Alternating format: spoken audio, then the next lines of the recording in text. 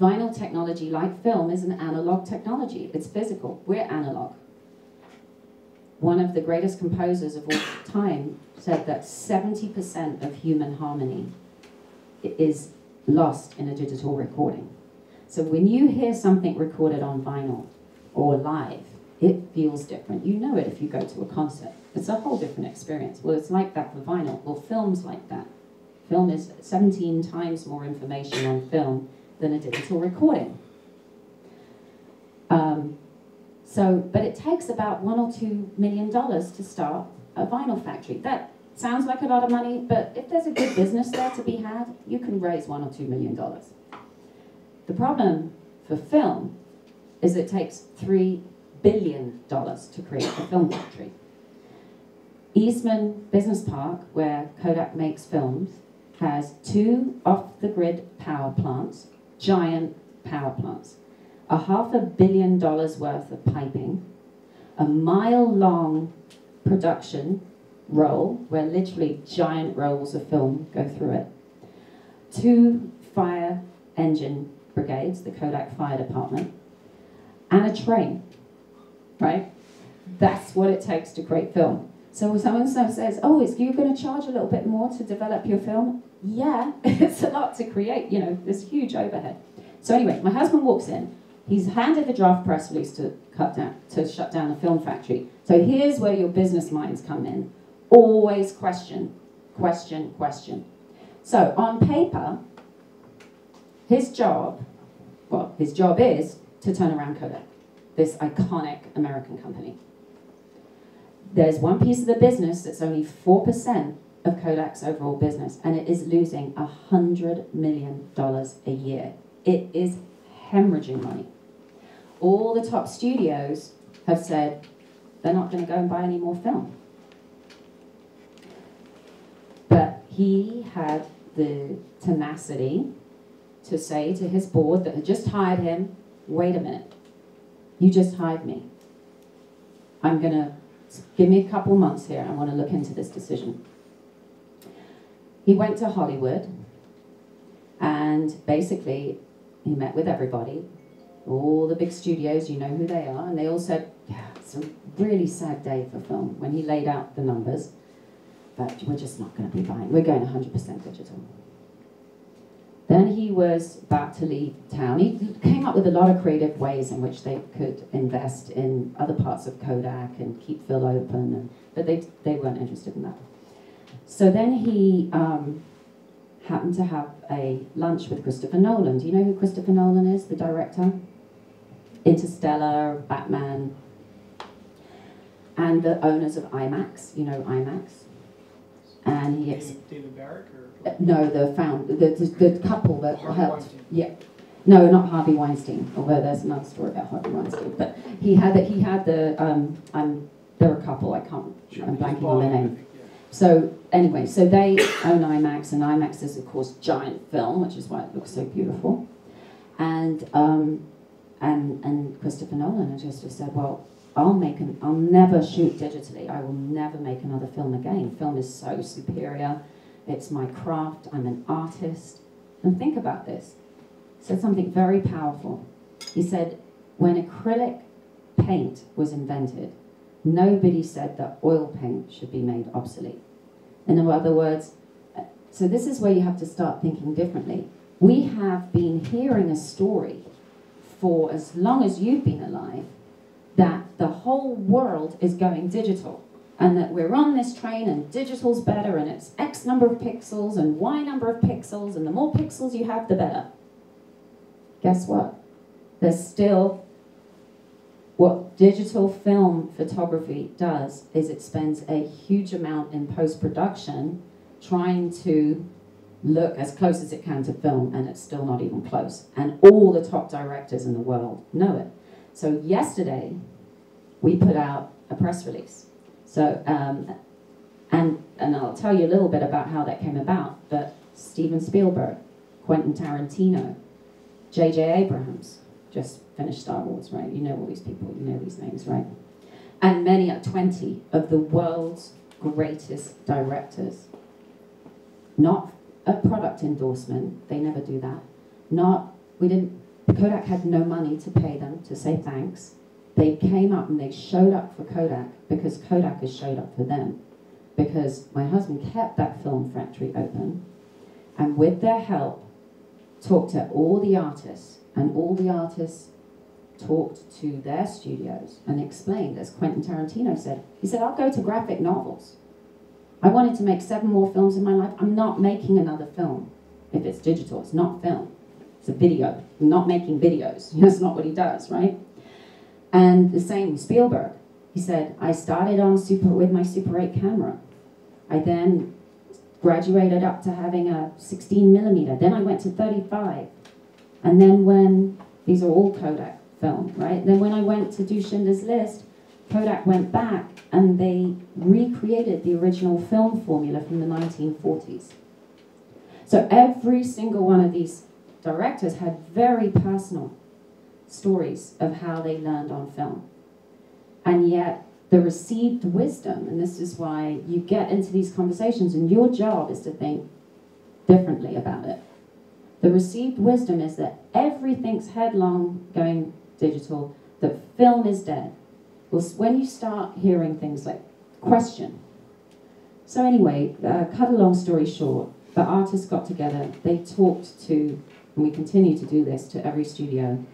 My husband went back, renegotiated every contract, and they were able to come to an agreement with their customers to buy film for the next few years. And the wonderful news is that from the $100 million loss, it is now break even this month. So it's an amazing story. And so the next piece is then, how do you make sure, and you stop me if I'm going on too long. Not at all. Then how do you make sure that young people like you, because it's, don't get me wrong, Kodak invented digital photography. It's really important that digital is around. It's accessible, it's cheap, it's easy, but there is something precious about film.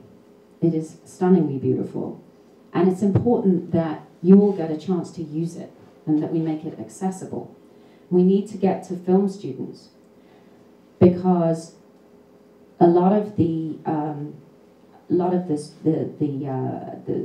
film schools haven't had access to film cameras and film developing. And with the digital industry, it was like the perfect storm. The digital industry at its most organized, at the same time as Kodak in its the least ability to fight back because it was going through bankruptcy a couple of years ago. It just became this received wisdom that there was no way of making it work. So now we've kept the last film factory in the world open. And if it had closed, there would never be, no one was going to spend $3 billion on creating a film factory. It just doesn't make any sense. So we kept it open. There are 90 films. If you go to the Kodak website, you'll see probably some of your favorite films that we've won deals all this last year, shot on film. And now how do we make it great again? How do we get to the students, so the next generation? So that's what the buzz at CES was about. CES is all about virtual reality and digital, everything. And yesterday, in the middle of all that, we announced the first Super 8 camera to be made in 50 years. And it is a combination, which has never been done before, of digital and film. So you get to make your film on film, but it records digitally, you send it to Kodak, and Kodak will send you a copy on the DVD and also your film reel. So this is the first of its kind. For Kodak, it's huge because it represents the company's first move back into the consumer market. And every single major director that we asked showed up and wrote the most beautiful descriptions of why they use film. So if you go to Business Wire or go to the Kodak.com website and look at the press release, spend a few minutes looking at all your favorite directors and what they wanted to say about film. Steve Bellamy was calling Steven Spielberg. He was on his plane going to a shoot, and he literally rewrote what he wanted to say 7 times because he so wanted to get it right. And so we're at the beginning of what we call renaissance of analog. And you're going to see a lot of other things coming out of Kodak. And I just want to be really clear. It's about digital and film working together to be the best of it. We're not trying to, like I say, Kodak invented digital photography. It has $1 billion worth of business in the digital business part of the business. But what can you take from this? When you're in business, be tenacious, question everything. Deep dive into every single decision you make and be the smartest person in the room because you've done the most homework. Because even people whose jobs it was to know those numbers, they got those numbers wrong on occasion. So try, problem solve. If you feel that business is where you want to go, I mean, I have loved being in business because business is about problem solving. Wouldn't you say? Well, that's why it's so important that we created this camera, the Super 8, because it's the first time in 50 years that it's been made again. So it's a huge bet. And again, remember, we're trying to make film profitable, right? So we have to invest a lot of money to bring out a camera. So it's a bet. Everyone was saying, "You're crazy," to my husband in the company. Like, what are you doubling down on this? And of course, yesterday was so amazing for the team to have 11 million tweets. It was in the world coming saying, "Thank God, that's my favorite thing in the world," right? I want one of those.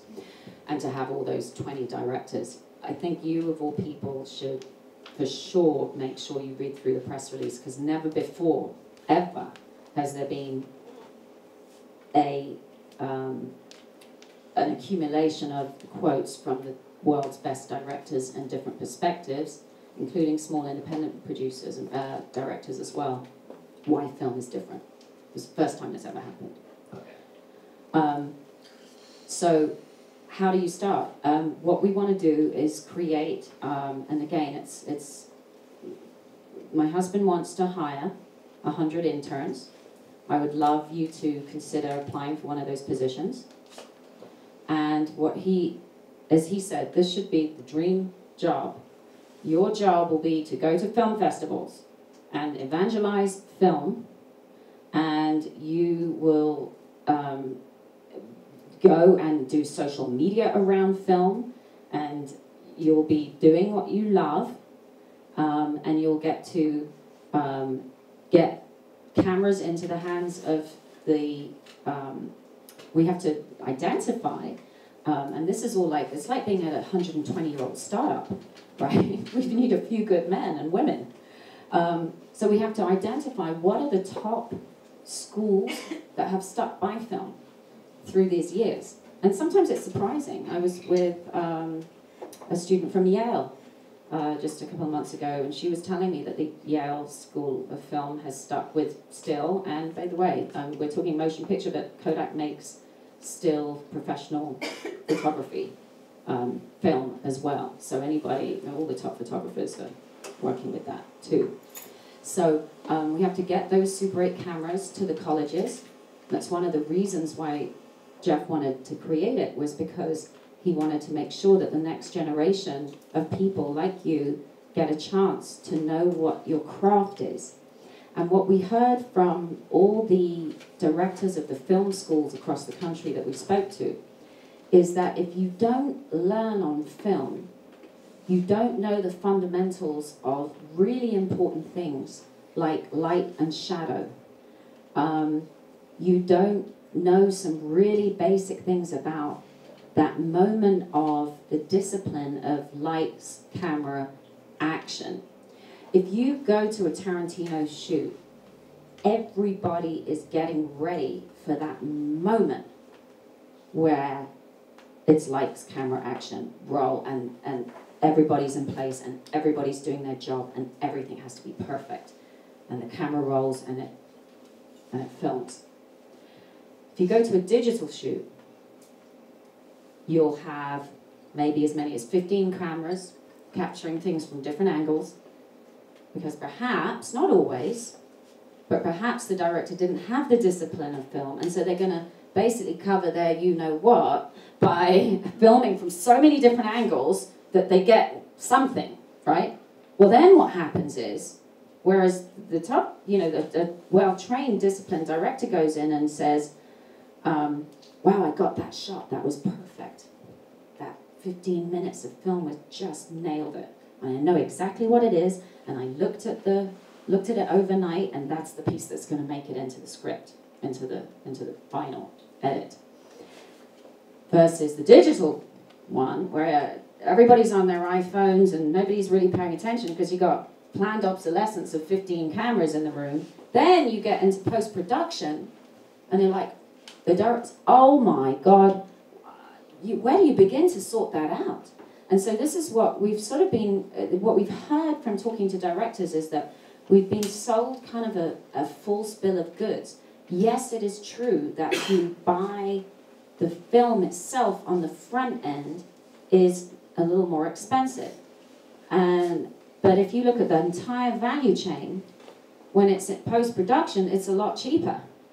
And if you've done any building work or anything in your life, if you've fixed as much as a faucet, you'll know that changing the faucet is cheap. You could buy a faucet for 20, 30 bucks, but the plumber is going to cost you $100 to put the faucet. So the money is spent in people. So if you've got engineers and tons of people in post-production that you're paying for to fix this thing and get you out of the mess of God knows what you shot last night, you know.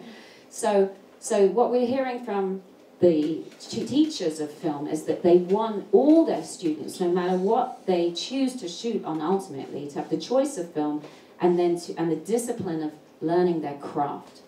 And as an artist, many of the directors have said, I'm an artist, I like to choose the material I work with, and I want the choice of film. And it almost went away. I mean, the world doesn't understand. It was that close. The draft press release to close down the last film factory in the world was on my husband's desk. It was that close. I have no doubt that in the long run, hopefully you'll remember this, and 10 years or 15 years or 5 years, books will be written about this. You know, because this was a very important moment in time. And yesterday was very important because we did not know how the world was going to react to that little camera that could, you know, and the world just embraced it. And we had that tremendous goodwill from all those top directors who all started out without a budget and with a little camera called the Super 8, you know. And so I would encourage you to get into, to work with a school where you have the chance of getting your hands on some of them. I mean, we're still building this thing, right? So I think in the fall is when it will come out. We'll do a limited production, and then 2016 we'll be able to, and we will certainly be donating a lot of those to film schools. That's a huge part of what we want to do here, and get that in the hands of students.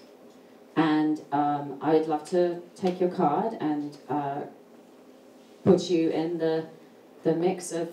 There's another thing, having spent my career in PR, I think this is a story that we need to tell, because we've heard from a lot of directors, and it's just the multiple layers. Because when you've been in a place where Kodak's been in bankruptcy and not able to tell its story, and everybody just believes it's dead, and the digital industry being very well organized, and not to be conspiracy, it's just the way it is. Their job is to sell more cameras, and they're doing it really well. They're doing it really well, and they're also selling a lot of digital projectors. In the time that you've grown up, when we were watching film, we would go to the theater, and it would all be, up until 5 years ago, it was all projected on film. And the studios basically said they weren't going to support that anymore, so then the movie theaters had to go out and buy, and they had to basically convert to digital projection, otherwise they wouldn't get the film. You can't be a theater and survive and not get Star Wars because it hasn't been sent to you, you know. So they were forced to bear the cost of buying $100,000 up and down digital projectors And the idea was this is going to be far more efficient and easy and what have you. Well, guess what? How many iPhones or smartphones or whatever, or pieces of technology have you gone through in the last 5 to 10 years? Quite a few. Well, it turns out a film projector lasts 60, 70, 80 years. When it breaks down, it's a little widget that needs to be fixed, a screw. A digital projector is obsolete after just a couple of years. So guess what? You have your little theater. You've invested 100,000 in this projector, and now you've got to do another one. Otherwise, it's not going to be able to take the latest film, because every film that's shot on film now, for the most part, is projected digitally, which does bring down the quality of the film, sadly. So you might see now, for example, Quentin Tarantino, which was, again, part of an effort that we've been doing together. Quentin literally sent out his team with the Weinstein brothers, and they went out and, from scrap yards, bought digital projectors. And put those in, and there are 50, and this is Christopher Nolan did it with Interstellar too. But really it's the second time only this has happened. And the first time it's shot on 70mm Kodak film. And you can go right now and watch Hateful Eight, which may be too old for some of you. You need to go. Maybe the college students should go and see Hateful Eight. You can go see Hateful Eight projected on film at 50 theaters around the United States, where they literally went up. There's 8 of them I know in the Bay Area. I would think there's one in Vegas. I think there is. And so the next thing we need to do is get projection happening on film. Why does that matter? I'm going to give you a short example, and I can talk forever on this stuff, so you shut me up if I'm talking too much. But the best quick story, we were at the British Film Institute watching the great film Lawrence of Arabia, one of the classic British films of all time. There's an amazing scene in the desert where the son is trying to find his father, who's about to die of exhaustion and dehydration in the desert. And the son's galloping through the desert on his camel, and the father is about to die and collapse. And then this climactic moment where he sees, he thinks, on the horizon, something, like a figure. And then you see, oh my God, it's his father. He's found him in the searing heat of the desert. And then the amazing, da-da-da-da-da, that amazing Lawrence of Arabia music comes up, and they reunite. In the digital projection of Lawrence of Arabia, the father is not in the desert. That moment where he sees him, it's not there. I've never seen such a good example of why film projected on film, because of course Lawrence of Arabia was made on film, there was no digital then, but projected on film is such a different experience. There's another thing, you may have heard, your iPads, your iPhones, there's a blue light. It's a somewhat stressful experience for your eyes to be looking at screens hour upon hour upon hour. You've heard that. Film's different. It's not a stressful experience. I challenge you, go and see Hateful Eight projected on film. And it's a tough film. I mean, it's pretty violent. It's Tarantino, right? He makes pretty violent films. It's beautifully shot. And it is a somewhat more restful experience on your eye. Now, I don't know the science behind that. As again, we're like a 120-year-old startup. We need to literally get scientists to explain it. And maybe we'll be able to explain it, and maybe we won't. But it is different. And that's what you feel it. So learn your craft, learn film, go see it projected on film, support theatres that project on film. There are very few of them around, but you can find them. Hateful Eight is the best example right now because he insisted, because he's Tarantino, and he cared and he insisted. So I think we need to start a campaign called Demand Film to get, as Christopher Nolan said, and this is how he feels. He shoots on Batman and Interstellar, all shot on film, and he said, and I'll end with this, he said, He creates on film, and he wants to see his films projected on film in the theaters. The film theaters are wondering and scratching their head as to why people are watching so much stuff at home. Well, if it's the same experience, if you're basically just looking at a giant digital screen, some people have that at home. Why would they bother going to the theater? But as he said, you would never, he is an artist, and he said you would never put a photocopy of a Picasso oil painting in a museum and try and fake somebody at 200 feet. So I think the next movement here is demand film, go support the artists and theaters that project on film, seek them out, and we will vote with our feet as people that this is an experience worth having. And so you can be part of that movement. Actually the generation that get why film's important most of the time I hear all over the world are under 20. So.